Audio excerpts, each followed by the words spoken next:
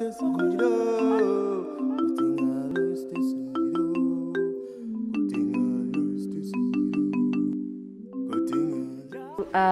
real mission is activating potential of young people who live in marginalized communities. So we do this through the partnership that we do with community schools that serves the neediest students in Kenya. We have public schools that are very overcrowded, but we also have community schools. If it weren't for community school, I, for example, would not have gone to school. So because public schools are overcrowded, people in the community begin schools to meet the need and the demand for children who are not going to school. So those are kind of the schools that we partner with.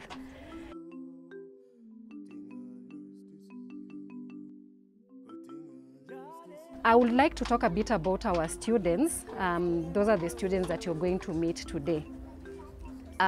If you're a student in Kenya who attends community schools, chances are you've already not done very well in your exams. There are also, just a lot of challenges that you go through. One of the challenges is school fee. And on average, the students that you're about to meet are out of school twice every week because, schools in Kenya are not free. So when we begin working with our schools, one of the things that we've noted is also just the low self-esteem that students have about themselves.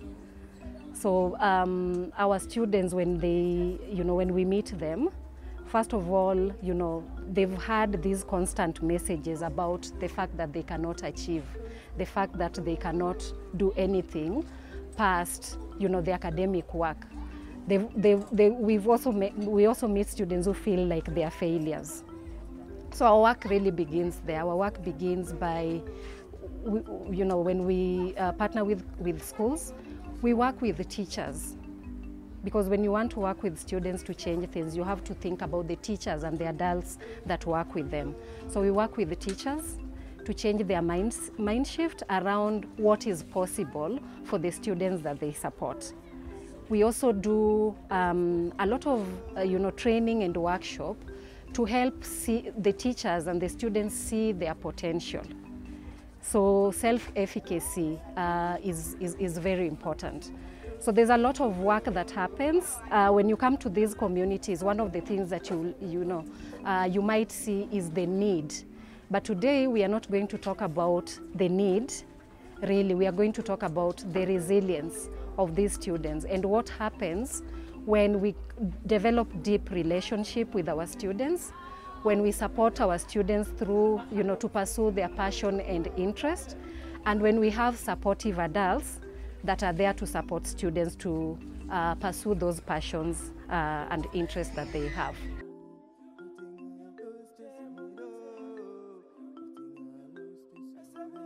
My biggest dream is when I finish Form 4, that is grade 12, I want to go and study law. I love singing, music, it just makes me go up, yeah. I love singing a lot. I'm under Big Picture Learning Kenya, and through them we were actually taught about project work, which also made me to be to do something during this COVID-19 period. So I'm doing a project which is related to COVID-19. So my project is all about the elderly and COVID-19. So I have 3 goals for my project. First goal that I had, it's to learn some of the challenges that they are facing during this COVID-19 period, and that I had to go out there, do a research, conduct interviews. The second goal that I had, it was sort of sensitizing or creating awareness to the elderly and also those people who live around them in my community, so that at least they can know some of the challenges that they are actually facing. The third goal that I had was to actually give out basic supplies that they need. After that, I'm willing to go out there and see their progress, what has happened after my project, anything new that they've learned, and maybe how it has impacted their lives.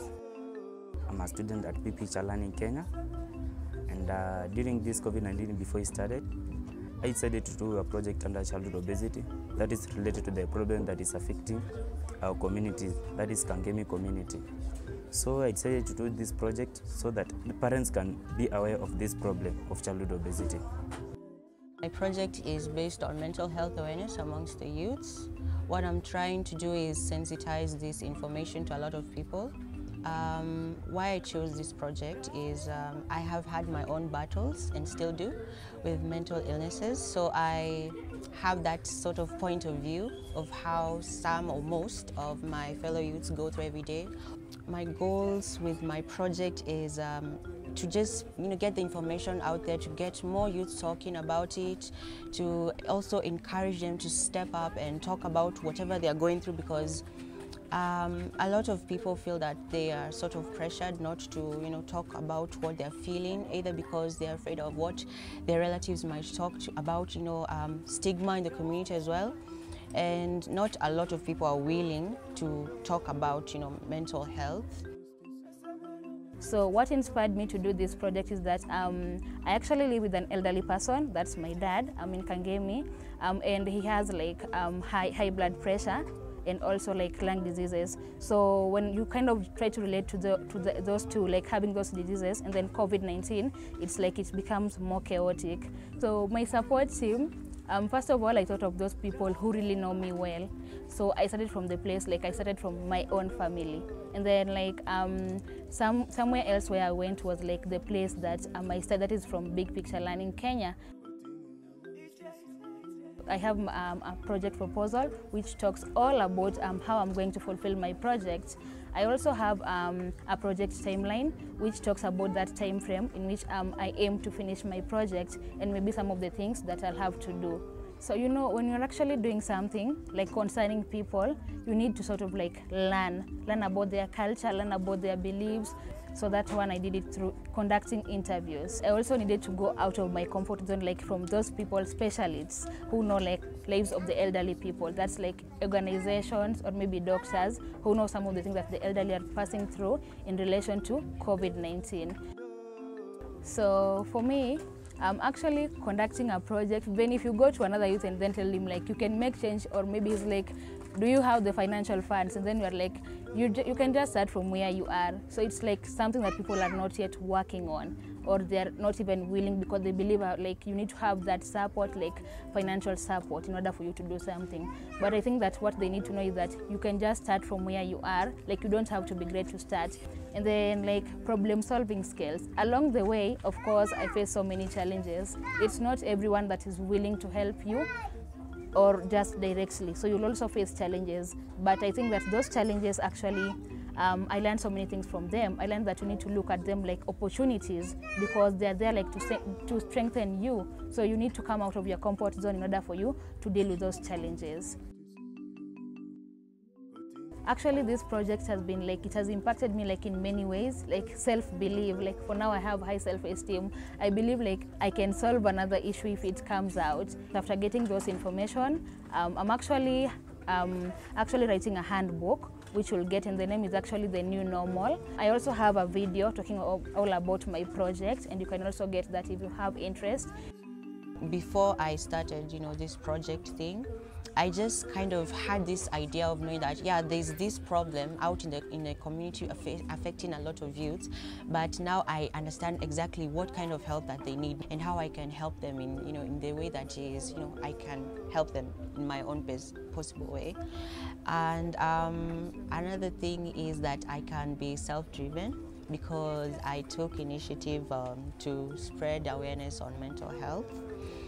And yeah, and for the skills that I've learned, I am a critical thinker. Well, I would advise my youth, or even adults as well, if you have like a skill or a goal in life, and you like sort of like you want to make a change or leave your mark in the world, I'd encourage you to take that chance. Go for it, My advice to my fellow peers or to my fellow youth, I think that I will tell you that you can make change wherever you are, no matter the place that you come from. Even if it's a slum, your dreams are still valid. You can do anything for as long as you believe in yourself and you believe like you have the power, because I always believe that like the power is in you and you can be able to do it. So since you have the power, since you have the skills, go out there and show the world that you can do it and there is something more to you.